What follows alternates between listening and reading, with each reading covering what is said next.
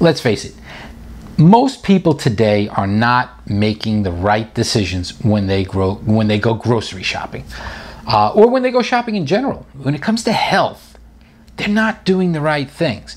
And what I was thinking of is it would be great for a supermarket or a health food store like Whole Foods to have something like a rewards card that tracks all your purchases, which they're doing now, but then specifically gives you rewards and things that you can track, even if it's not a monetary benefit, where there's just some sort of a point system that says, hey, this is how you're doing. You've purchased X amount of healthful products this month, this week, this year, to show your progress over time. So as a percentage of your overall shopping, you could, for example, get a nice pat on the back when you buy apples, as opposed to some sort of, just some packaged chocolate marshmallow sweet.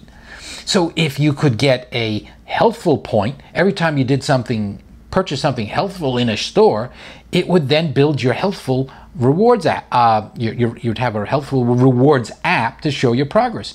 And I think people just like having something to monitor their choices. That's why things like Fitbit and the Apple Watch are so popular, because it lets people monitor their health activities. It kind of gives them a visual reminder every day about how they're doing. What have they done that has been good, and what are those bad days? So that if you have a bad day and you visualize it and you say, wow, I didn't do that well yesterday, I didn't move a lot, you'll think about that tomorrow or today.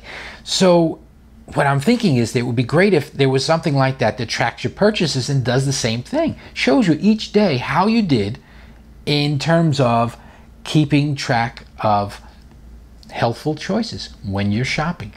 And I think over time you could, share that on Facebook and do the kind of things people are doing with fitness apps to say, look, I did $300 worth of groceries, and of that, X amount was, soap and things like that. But of the food portion, which might be $150, I did $65 this week on Healthful Choices.